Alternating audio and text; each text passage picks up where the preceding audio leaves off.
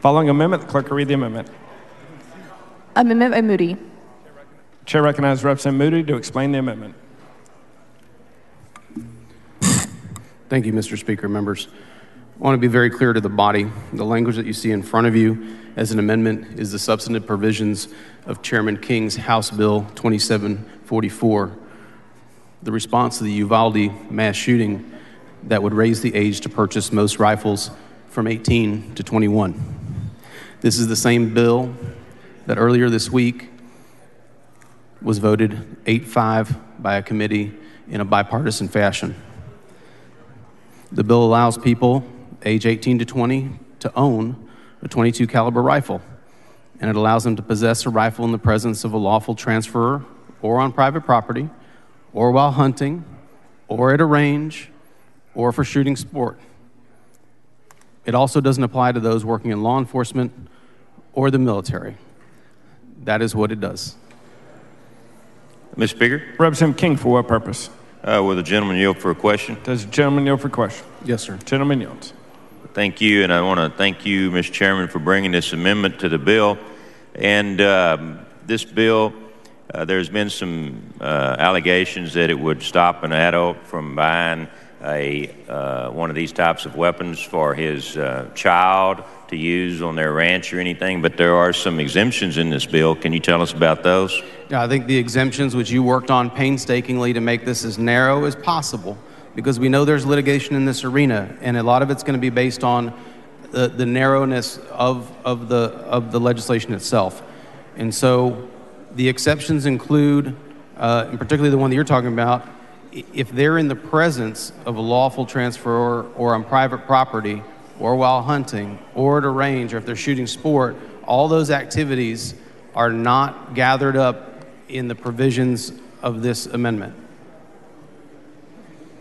And so there's an exemption for peace officers, correct? There's also an exemption for peace officers, and in fact, when there were concerns raised to your office about folks in the military, because you have folks in the military that are under 21, and your response was, and I think rightfully so, to exclude them out of the bill. And they're not in this amendment either. Folks that are honorably discharged from United States Armed Forces. It includes them as well, yes, sir. Yeah, thank you. And if you've already said this, I apologize. I couldn't tell what you were. I couldn't hear you. And then there's an exemption for the transfer of the semi-automatic rifle to a person to carry while in the presence of the transferor, while on the property owned or leased by the transferor, on the premises of a sports shooting range, for the purpose of lawful hunting or sporting, at a lawful competition and using the use of firearm. So that covers the instance where someone wanted their 16-year-old, for example, 15-year-old, to have one of these weapons with them when they were driving around on a ranch or something like that, wouldn't it?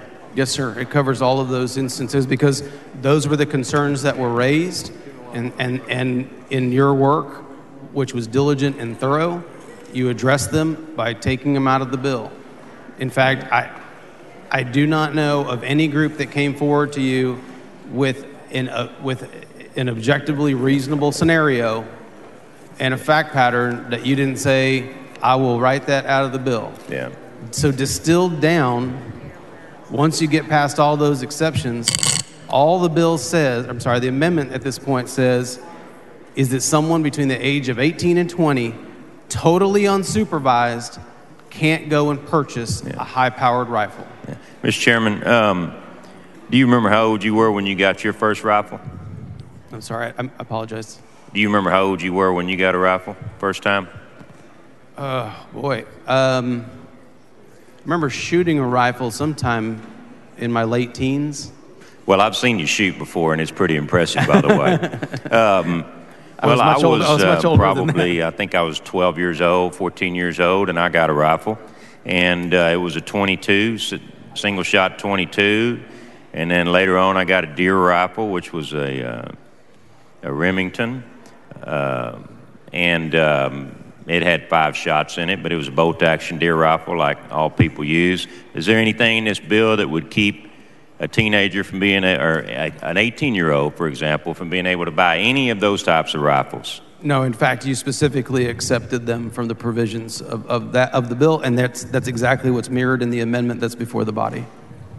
So the rifle that nearly everybody got when they were a teenager, or the first rifle they bought, is not affected by this bill at all. No, not at all. I think you got a great amendment. Thank you. Mr. Speaker, will the gentleman yield? Representative Martinez Fisher, for what purpose? Gentleman yield for questions. Does the gentleman yield for questions? Yes, sir. Gentleman yields. Thank you, Mr. Speaker. Chair Moody, I appreciate the amendment. A lot of emotion in what we do every day, but with regard to this amendment, it's particularly emotional. Please tell us why this, in many instances, is a personal, decision to have this kind of discussion, because I know it affects us all. It does, and sadly, it's likely to impact more of us in a more profound way in the near future. But for me, after what happened in El Paso, and then being asked to travel to Uvalde, I distinctly remember a couple of the family members noting that I was from El Paso. And they said, nothing's going to change. What's different? What's going to change? And I told them that you have to have hope, or you shouldn't be in this business. I promised those families, just like I promised those in El Paso, that I would fight every hour, every minute, every day that I was in this body to address safety. And I still have that hope today. And I am still fighting today because that was my promise and will remain my promise. And part of our job, there's so much is not known. People think we come here, we push a button, we propose legislation, but every single day we're trying to figure out ways to advocate for our constituents and people that we love and those that live in this great state. And that's all you're doing with this amendment is finding opportunities so that we can be heard and have a chance to have this discussion and have this vote and make a policy choice. That's what this is about, right? This is a policy discussion that deserves to be had. And there are many ways to get there. One of the ways is to bring an amendment to the floor, and that's what we did today. And I tell you, it seems like a lifetime ago already, but just earlier this week, when the substance of this amendment was voted out as a bill, I took note of something. I've been around the families from Uvalde for near on a year now. Not once before that day had I ever seen any one of them smile.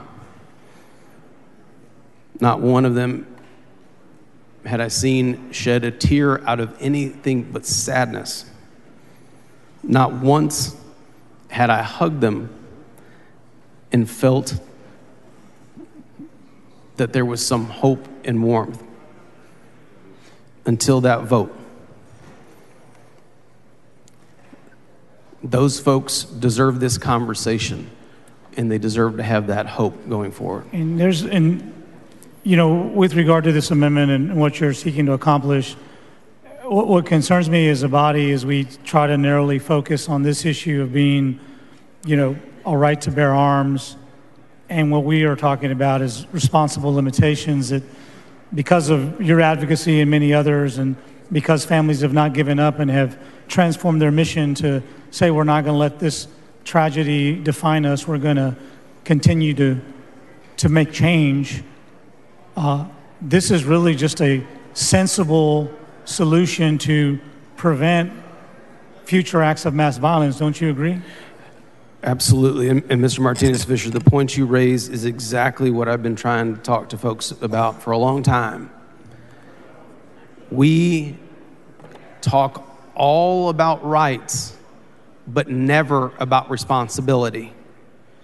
That's what this amendment is about, being responsible. And let me be clear, had this been law last year at this time, those teachers, those kids would be alive today.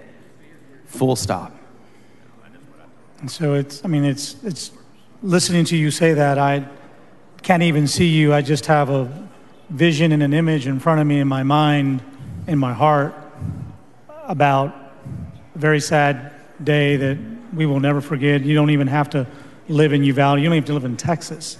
If you have an internet signal, you know. I was looking at some coverage about mass violence and semi-automatic weapons.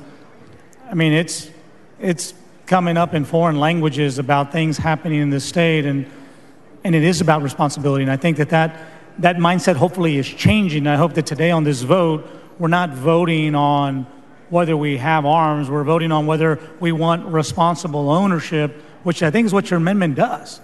This is a very narrowly drafted change in the law that Mr. King has worked on for months, understanding the litigation that's pending, understanding how you have to be nuanced when you regulate in this space.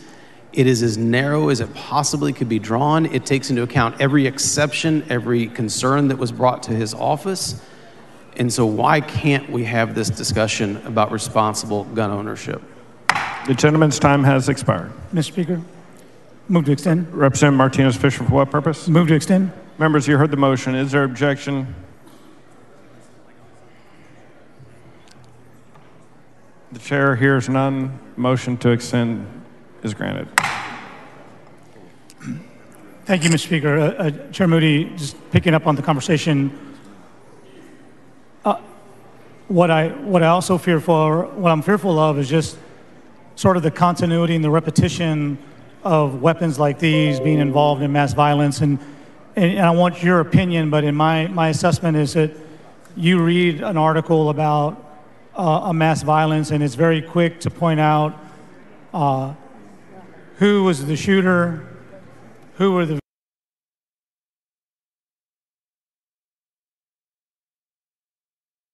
victims, and then right next to that is what kind of weapon was used. And I worry about that as a trend, that now it almost seems like it's part of the story, that those three items are always in the top paragraph. The names may be different, location may be different, maybe a different city, but the one thing that's always consistent, that there was a semi-automatic rifle involved in these mass violence events. Do you see it that way?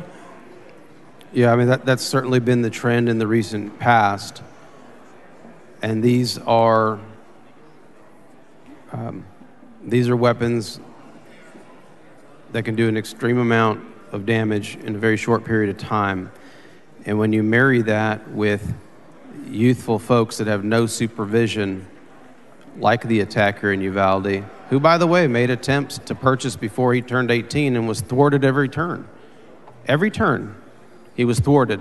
So our law worked. For those people that say laws, only the good people follow the laws, that's presuming that there's this bizarre world that bad guys operate in that we don't operate in. If there's impediments in the world, they exist for all of us, not just some of us. And this is the concrete example of how our laws do work to thwart bad actors. In this case, once the impediment was removed, a massacre occurred. And help me, because I guess part of the counter argument will be, well, if you don't have to be 21 to serve in the military and hold one of these rifles and use one of these rifles, but you have to be 21 to buy beer. And so, help the body understand the rationale that we have such a high bar for the purchase and consumption of alcohol, but we have such a low bar for a semi-automatic, an automatic weapon. I've heard some of the discussion around that. I certainly think that we have an obligation to be as responsible as we can be.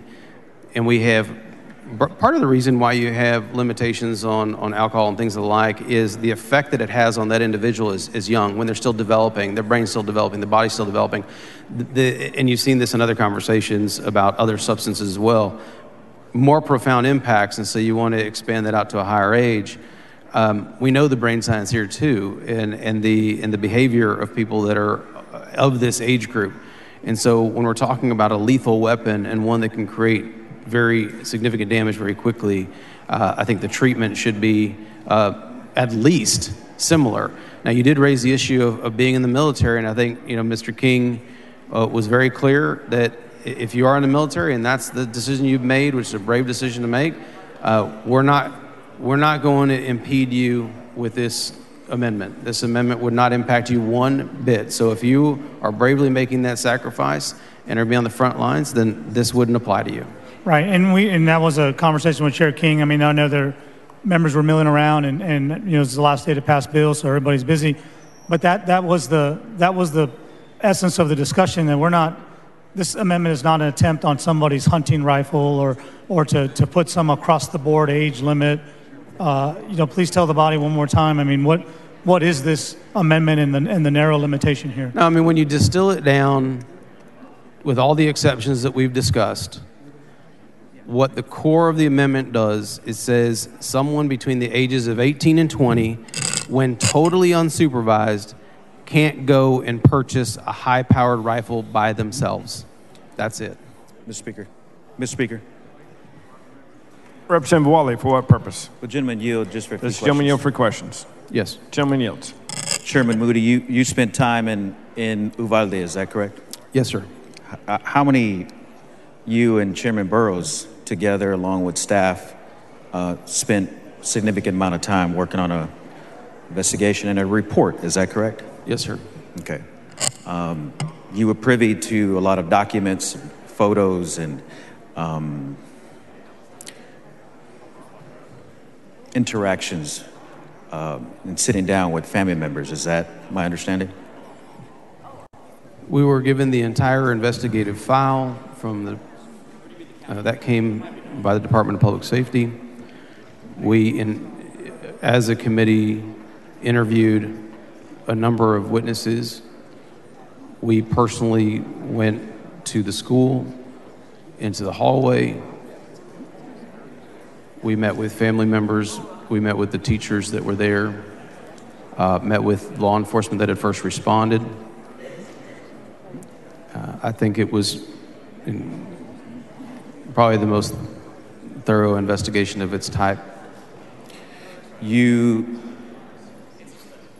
One of the number one recommendations, I don't want to say recommendations, but understandings of that work was this amendment. Is that, and this is what the families want. Is that?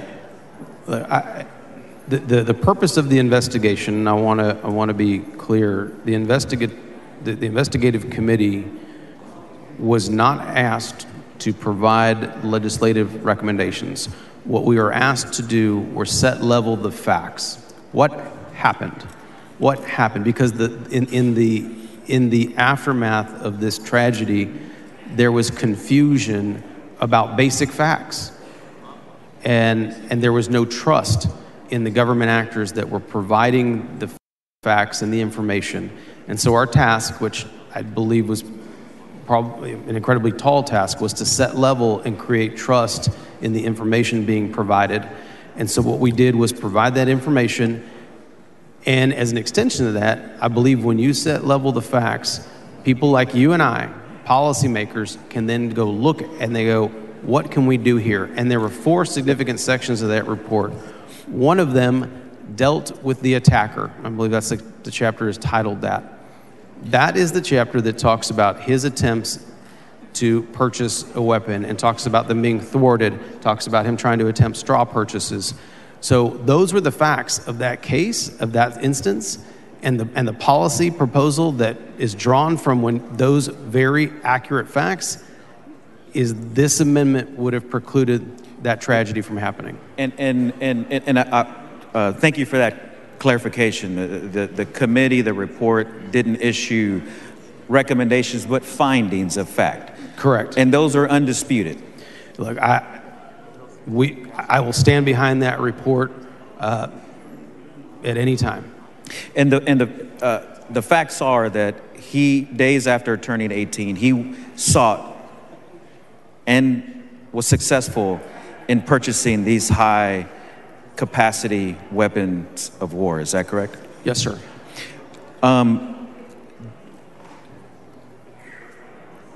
In your deliberations, these family members have, and we as policymakers are now here to set the policy tone in how we respond to this situation. And this is the way we know how to do it. Is that fair to say? This is our job. I think it was extremely important to lay the facts bare, as ugly as they were, as difficult as they were. And it wasn't just access to the firearm that was in the facts that bore out in that report. This body has deliberated school safety and school hardening and school security. This body has discussed police accountability and reform. This body has discussed the flow of public information. They've all come to this House floor. The only thing that has not been brought to this House floor until right now via this amendment is the access to firearms. If we're going to talk about the problems of mass violence, we have to talk about every single one of them. I have supported school security. I have supported police accountability. I have supported getting public information done the right way. But I also support common sense safety reforms like this. If we're not willing to have the entire discussion, then we're doing a great disservice, not just to the families that deserve it in Uvalde, but to the entire state of Texas. The families of Uvalde, the children. McKenna Lee Elrod, 10. Layla Salazar, 11. Miranda Mathis, 11. Nevaeh Bravo, 10. Jose Manuel Flores Jr., 10. Xavier Lopez, 10. Tess Marie Mata, 10. Rogelio Torres, 10. Eli Amaya Garcia, 9. Eliana Torres, 10. Anabel Guadalupe Rodriguez, 10. Jackie Cáceres, 9. Uzea Garcia. Jace Carmelo Luevanos, 10. Maite Rodriguez, 10. Jayla Nicole Silguero, 10. Irma Garcia, 48. Eva Mireles, 44. Anne-Marie Jo Garza, 10. Lexi Rubio, 10. Alicia Ramirez, 10. Those are the names of the children and the children and the two teachers. Yes, sir. They've come weekly, is that correct, to this body? Gentleman's time has expired. Move adoption.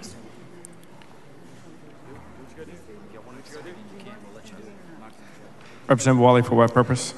Extension of time, briefly. It requires unanimous consent. Is there objection?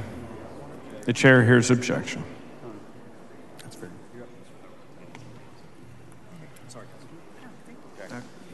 Representative Kane, for what purpose? Mr. Speaker, I raise a point of order against further consideration of this amendment under Rule 11, Section 2, on the grounds that the amendment is on a subject different from the subject under consideration. Bring your point of order down front, Mr. Kane.